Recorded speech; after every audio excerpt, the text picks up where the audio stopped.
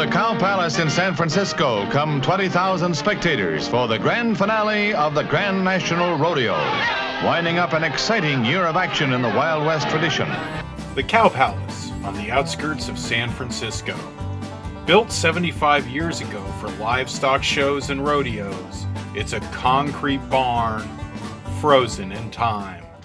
Back in July in San Francisco, the Republicans held a convention. As hard as it is to believe now, the Republicans held their national convention here in 1964.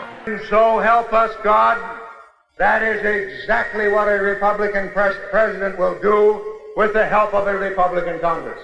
And then in the 70s and 80s, the Cow Palace was the place to go for arena rock shows. But this week, the Cow Palace is hosting the National Convention of Jehovah's Witnesses. So what do these conventions mean to you?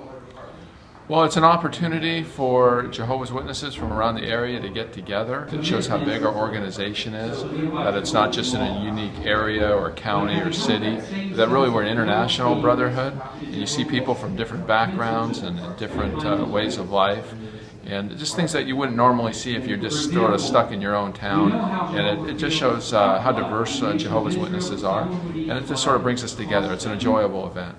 The highlight of the Jehovah's Witnesses convention on Saturday has to be the baptism, held in an above-ground pool on the side of the stage.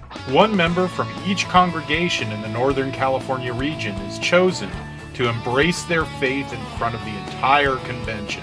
Some baptism candidates are a little nervous, but everyone gets in the pool.